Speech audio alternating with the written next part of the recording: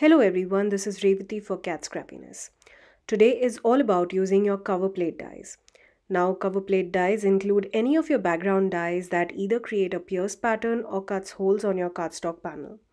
So any of your cover plate dies would work for this technique. I really love when I find new ways and techniques to use up my crafty supplies. I have a couple of cards where I show you some unique techniques to use the cover plate dies and get full use of these huge background dies. Well, before we get started, I would love for you to subscribe to the Cat Scrappiness channel and make sure to hit the bell icon so that you get notified each time we post a new video. I would also like to mention that the products that I'll be using today are all linked down in the description box below. Let's get started. Well, let us first take a look at our cover plate die. This is the diamond wire and wood grain frame die by Cat Scrappiness. It measures 5.5 by 4 1/4 inches and is perfect for your standard A2 size card fronts. I have this wood grain border which measures 1/4 inch on all 4 sides. It has this gorgeous wood grain texture which would get debossed on all of your card fronts. And we have this beautiful diamond wire towards the center of this cover plate die. I love the intrinsic thin diamond pattern on this cover plate die. Here you will see I have a 100-pound cardstock which is cut to 5.5 by 4 1/4 inches. That's the standard for an A2 size card front. This background will completely cover the card front. Well, whenever I'm using a cover plate die, I always like to secure my cardstock using some temporary tape. Or here in this case, I'm using some painter's tape. If you notice that the tape you're using here is way too tacky or, well, the glue is too sticky, you can either press it against your hand or up your sleeve just to make it less tacky so that it doesn't tear the paper after you run it through your die cutting machine. Well, the first technique I show here is the basic one. I ran the cover plate die along with the white cardstock into my die cutting machine and, well, take a look at this gorgeous panel that would completely cover a card front. You could use any color cardstock instead of a white cardstock that I'm using here, or you could even use an ink blended background panel. For my next technique, I will be mimicking an embossing folder. Did you know that you could use your cover plate dies or any of your big or small metal dies to create an embossed look on your card front? Well, I'm using my Cricut Cuttlebug machine. So, well, when I usually do die cutting, I have my A plate over which I have the flexible rubber plate and then I have the 2 B plates. I sandwich the paper and the die between the 2 B plates. Well, that's exactly what I did for the first die cut panel. Well, now since we are going to emboss the panel, instead of sandwiching the paper and the dies between the B plates, I will place them on this flexible rubber mat instead. The rubber mat will ensure that the die does not cut through the paper and we get a perfect embossed impression. Well, every die cutting machine is different, so I definitely recommend you to check your packaging or your instruction manual that came with your die cutting machine to know the combination of plates that you could use for this technique. I will carefully peel out the painter's tape and you can see how gorgeous this panel looks. Here is a comparison between the embossed panel and the completely die cut panel.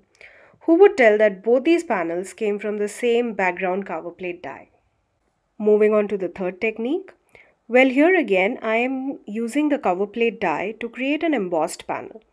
But before that, we will create a window for this panel.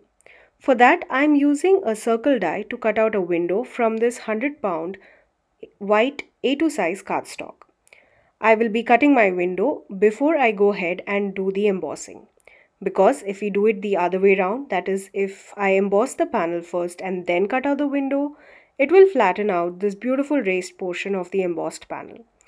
When you run the panel through your die cutting machine to cut a window, all of that raised part of the embossed panel will be flattened out and you will no longer be left with any of that beautiful texture.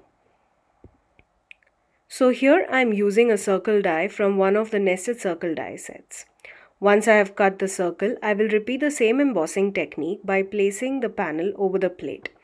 I could either use a circle as is, or like I did here, I placed the circle back in its place and ran it through my die cutting machine, sandwiching the cover plate and the cardstock between the rubber mat and the B plate. Another way that I use this background is where I did the same exact thing, but well, I chopped off the wood grain border edge from all four sides.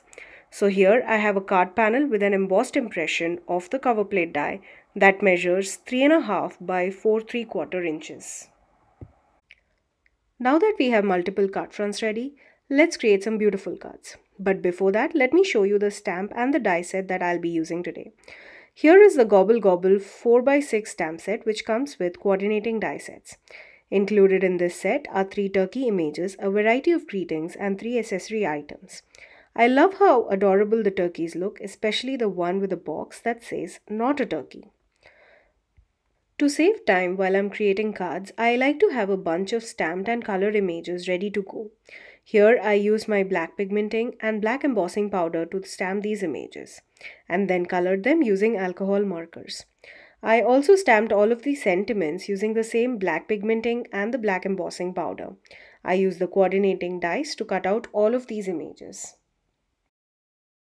The best part about this set is that the coordinating dies not only cut out the turkeys and the leaves and the pumpkins, but also the little sentiments.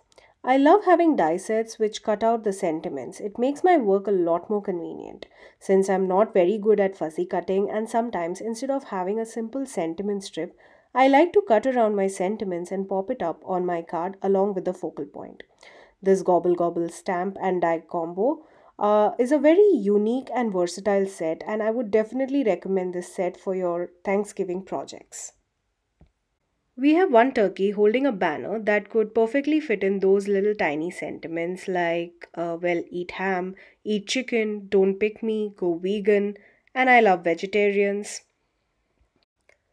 Well, if you take a closer look at these sentiments that I've die cut using the coordinating dies, you will see that it has a very thin outline on all around the letters of the sentiment. These dies are definitely very intricate and detailed. Here I have used 100-pound white cardstock for all of my stamping today. If you want to double up on your sentiment strips, you could use the same coordinating dies to cut out a bunch of those using the same white cardstock and stack them over each other for some extra dimension. Well, let us now start creating our cards.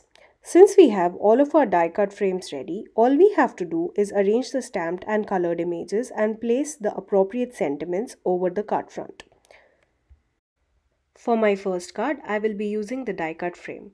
I will be keeping this simple white and not adding any color to the frame. I went ahead and stuck the frame using some barely art glue onto a top folding green color note card. You could also turn this into a shaker card by adding some foam tape around the 1/4 inch wood grain border. But today I chose to keep it simple, and instead of creating a shaker card, I will have a flat card and will also use the embossed circle die cut piece to ground my focal point, which is this adorable little turkey. Now, I chose the sentiment "gobble till you wobble," so it was kind of understood that my turkey should also wobble. So here I am using an action wobble on my turkey. Instead of centering the turkey on the circle, I placed it slightly towards the left hand corner, and well, then towards the right hand corner of the circle, I placed the leaf and the pumpkin. And using some foam tape, I adhered the sentiment just beside my turkey. For some shine and sparkle to our card, I used Spectrum Noir glitter brush pen on all of those images that you see on the circle. I embellished the card front using some orange Creamsicle pearl mix by Cat Scrappiness. Here's a look at the finished card. I love how all the elements came in together. Well, like I mentioned before, you could also turn this into a shaker card or keep it as simple as we did here. Moving on to card number 2. Well, this here is definitely a shaker card. Remember the window that we created? Well, we did use the embossed circle for our first card. Now we have the window here. I'll be using the same green color note card, but for my window, I have this gorgeous pattern paper by Cat Scrappiness. It's a 6x6 inch paper pad which perfectly coordinates with the Gobble stamp set. I cut out a 4x4 inch piece of this maroon paper with all these beautiful leaves. This is slightly bigger than my window. I adhered a sheet of acetate using some strong double-sided tape on the back of my window. Well, to make it a shaker, we definitely need some dimension for our shaker elements to move around freely. For that, I have foam tape, which I generously placed all around the edges of my window, making sure there are no gaps through which the shaker elements could fall out. For my shaker elements, I added autumn pumpkin sprinkles, yellow confetti sprinkles, platinum solid round confetti sequins, all of which are by Cat Scrappiness, into the shaker window. I then placed the 4x4 inch pattern paper over the window and peeled off the rest of the foam tape and adhered this panel onto the top folding green color note card. Now that my die cut window shaker, that is the card front, is ready, we can place the turkey and the sentiment. For this card, I will be using the turkey holding the banner which says, "Don't take me." To finish off my card, I used my Spectrum Noir glitter brush pen to add sparkle to both the turkey and the sentiment strip, and we can call this card done. I love how the little shaker bits inside the window look, and well, if you look closely, you will also be able to see all the fall leaves on the pattern paper through the window. For card number 3, I will be using this panel where I cut out the wood grain border. This panel is now 3.5 by 4 3/4 inches. Well, you can either mat this using a pattern paper to create a border around it, or you could directly stick it onto a colored cardstock, which will leave a thicker margin all around this embossed panel. Again, I'm using a pattern paper from the Gobble paper pad. I have this beautiful zigzag line paper pad which I will be cutting down to 4 by 5 1/4 inches. I stuck the embossed panel onto the pattern paper using some strong double-sided tape. And then for my focal point, I have this turkey with a little box on his head that says "Not a turkey." I popped it up using some foam tape and then added the little pumpkins and the acorn nut and finished off the card with the Happy Thanksgiving sentiment strip. Here's a look at my finished card, and I love how simple and beautiful this card turned out. I also went ahead and used my Spectrum Noir glitter brush pen to add shine and sparkle to all of the images on our card front. Last and final card for today. Well, here I don't have a Thanksgiving card, but instead I have a sympathy card. I'll be using one of the same backgrounds that we created in the beginning of the video. I have this panel which I embossed using the cover plate die. Well, to keep my sympathy card very simple, all I need is a sentiment strip and a focal point. I'm using the Autumn Foliage die set by Cat Scrappiness and the Simple Sentiments stamp set along with its coordinating die. This stamp set is so versatile and well, it has a bunch of sentiments that would go perfectly for so many occasions. We have thinking of you, hello, friend, birthday wishes, best day ever, best wishes with heartfelt sympathy and lots more. Just like I have my stamped and colored and die cut pieces ready to go, same, well, here also I like to mass produce my sentiments and die cut pieces. Here I have a bunch of sentiments stamped with black pigmenting and heat embossed using embossing powder. The coordinating die helps cut out all of those pieces perfectly into those tiny little sentiment strips. I like to store them in the same stamp pocket. As far as the autumn foliage die set is concerned, I cut a bunch of these die cut pieces using some 100-pound white cardstock and colored them using alcohol markers.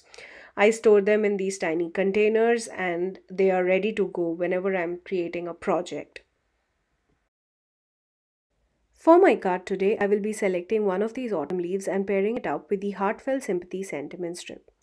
I glued the autumn leaf using some liquid glue directly onto the embossed background panel and then popped up the sentiment strip using a thin strip of foam tape. I mounted this entire card panel onto a green color top folding note card. I finished off by using my Spectrum Noir glitter brush pen on the leaf and the sentiment strip and embellished it using some jade green solid round confetti sequins by Cat Scrappiness. Here's a look at the finished card. I love how simple and elegant this card looks. This could easily be mass-produced not just to create sympathy cards but also using other sentiments you could create birthday cards, thank you cards or even encouragement cards and so many more. Here's a look at all of the cards that we created today. It's fun to see how one single product can be used in so many different ways. Here I have a complete die cut background with an embossed circle with an action wobble focal point. Next we created a shaker card using the embossed panel which was created using the cover plate die. Third, we created a card where we cut down our embossed card front and used it to create a simple Thanksgiving card. And last but not the least, we created a very simple and elegant sympathy card using the same embossed background. I had so much fun creating these cards for you guys, and I hope you had fun watching the video and got inspired. I will leave a link down in the description box below for all the supplies that I have used in today's video. Check out the Cat Scrappiness channel for more fun videos and card making tutorials. I would love for you to become a subscriber to the channel, and if you do subscribe or are already a subscriber, please make sure to hit the bell icon so that you don't miss the next time we post. Hit the like button and let us know in the comments down below if you have any ideas or suggestions. Also, if you'd like to share your creations, please tag us on Instagram at Cat Scrappiness. There's a link to that in the description box below. Thank you again for joining me today. Until next time, stay safe.